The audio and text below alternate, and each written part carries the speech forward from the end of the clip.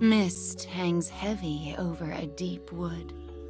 A werebeast draped with a white sheet peers into an aged mirror resting silently within a ruin. A dark shadow shimmers to the surface. It begins to tell the beast of the strange families that live in the nearby town. Though they are poor, they remain bright and full of laughter. The dark shadow scoffs at this. Their lives are fraudulent. Go now and reveal their true humanity.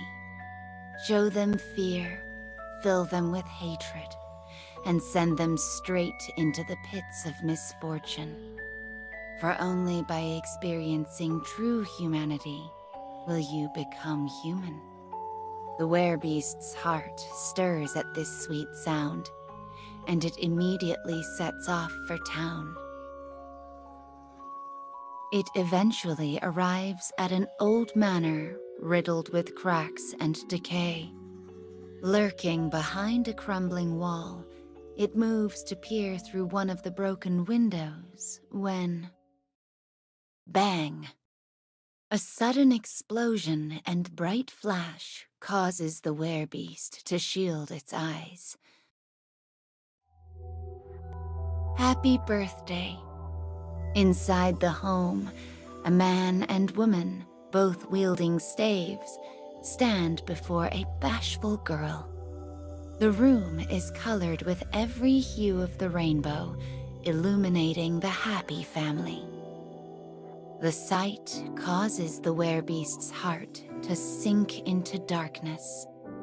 It must think of a way to bring misfortune to this family. It must.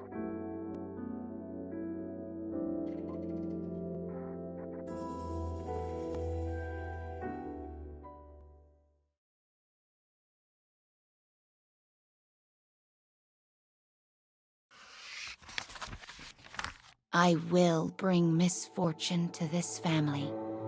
With its mind made up, the werebeast decides to strike fear into their hearts.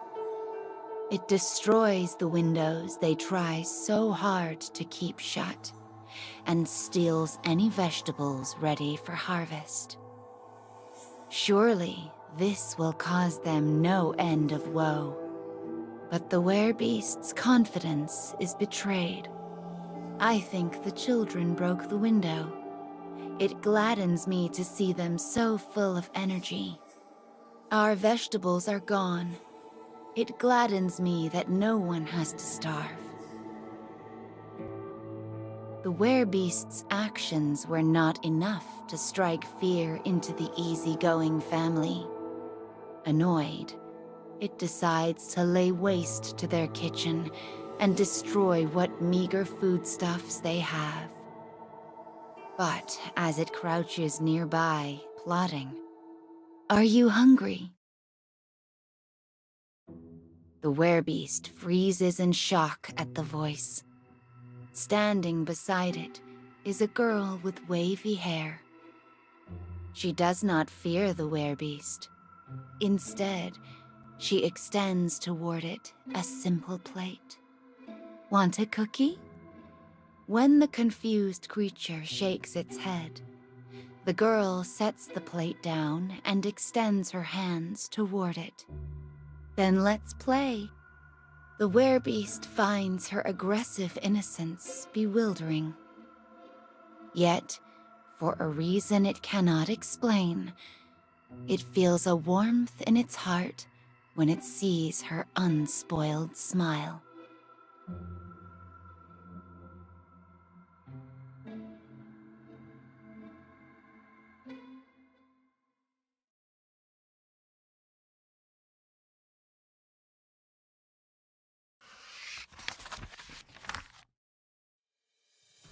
One day, the werebeast finds itself drawn by commotion and discovers the family's home engulfed in flames.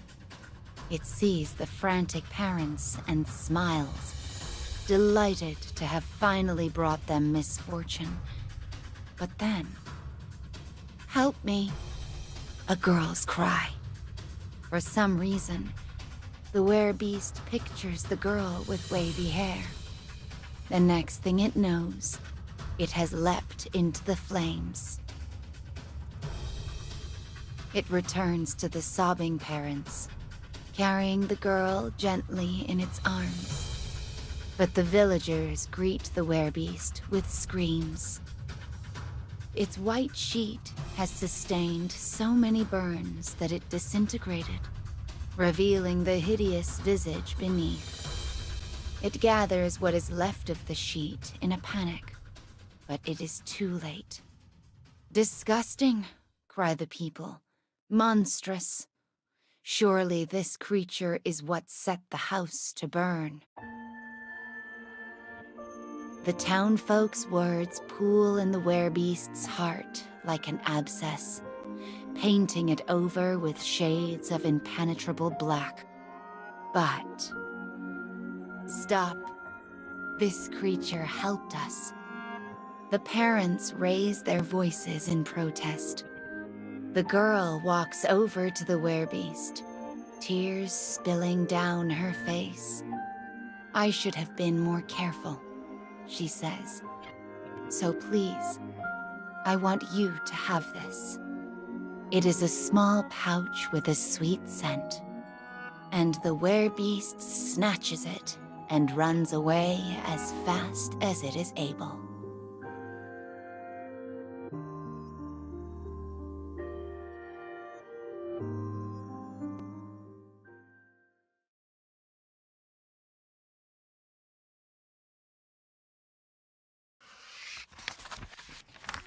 The dark shadow hurls insults from within the mirror.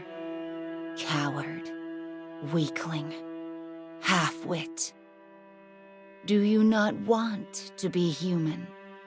Its words twist a dull knife into the werebeast's heart. But the creature holds its ears shut, and the shadow eventually vanishes. Disheartened, the werebeast pulls out the small pouch, looking for something to cling to. It is filled with cookies. Though they are misshapen and burned, the beast thinks they are the most beautiful gems it has ever seen. It gingerly bites into one. Gentle sweetness fills its mouth, causing tears to spill from its eyes. "I want to be human." This thought is true above all things. But it cannot imagine causing misfortune to such a kind family in exchange for that wish. "It is because I am ugly." A sweet scent rises to tickle its nose. Though it failed to become human, the werebeast does not regret saving the girl. It bites into a cookie. Even the bitter, burned bits are precious to it. And it prays it might be allowed this one moment of bliss.